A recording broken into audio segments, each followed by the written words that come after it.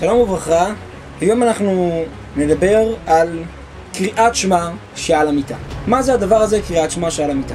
כל בן אדם, על פי היהדות, כשהוא הולך לישון, הנשמה שלו עולה לשמיים. היה הרבה צדיקים שכשהנשמה שלהם הייתה עולה לשמיים, הם היו רואים דברים, וזוכרים גם את הדברים אחרי שהם מתעוררים, ועל ידי זה היו יודעים את העתיד, יודעים מה העתיד להיות, היו יודעים הרבה מכל מהלכי השמיים שקרו. הנשמה כשהיא עולה, הרבה פעמים נפגשת עם מזיקים.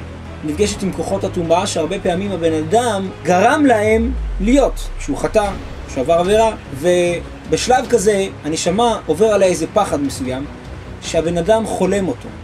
הבן אדם חולם שרודפים אחריו, שמזיקים לו, שמישהו מת או כל דבר אחר. זה אחד מהאופנים שהחלום מגיע לבן אדם. כשבן אדם הולך לישון, ניטלת הנשמה, והמזיקים רוצים לבוא ולהזיק לבן אדם. לכן בורא העולם שרוצה לשמור אותנו, שבן אדם ילך לישון ויהיה על משכבו, ינוח בשלום, באופן כזה שאף אחד לא יזיק לו, לא יבעלו חלומות רעים. אז בורא העולם אומר, תקרא קריאת שמע. כל בן אדם שקורא קריאת שמע, הקריאת שמע הזאת בכוחה, אם אדם קורא אותה בכוונה וכתקנה, להרוג עשרות אלפים של מזיקים שנוצר מהעבירות של הבן אדם.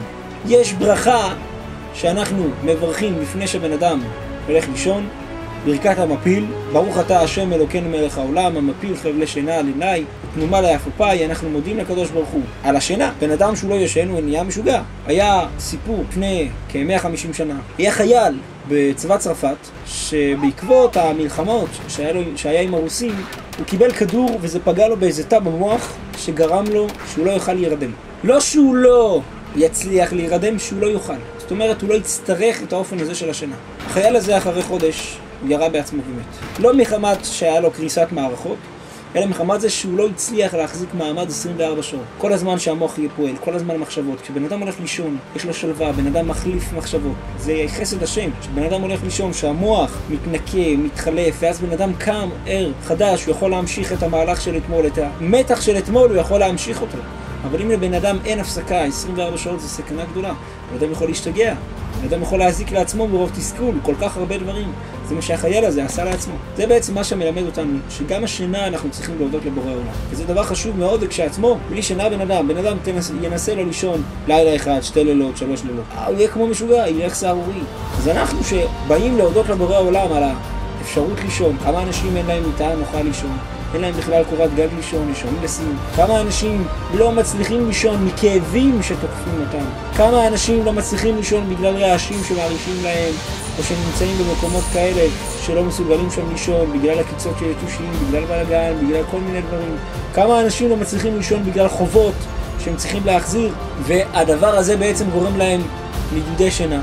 אתה מצליח לישון, תודה לבורא עולם. בורא עולם נותן לך את האפשרות לישון. בבקשה, תודה לו.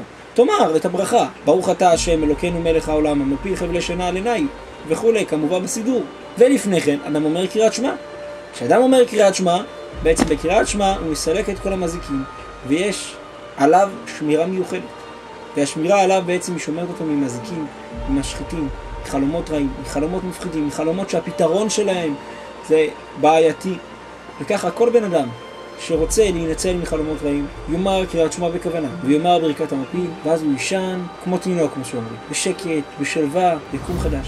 ואז גם היצר הרע וכל המקטרגים עוזבים אותו, יודעים, הבן אדם הזה שקרא קריאת שמע, הוא לא שייך אלינו. אנחנו לא יכולים להזיק. אפילו שהלילה זה הזמן של השליטה של המזיקים. הכוח שלהם מתגבר, הכוח שלהם מתעצם. אבל הבן אדם הזה קרא קריאת שמע, לא בשבילנו.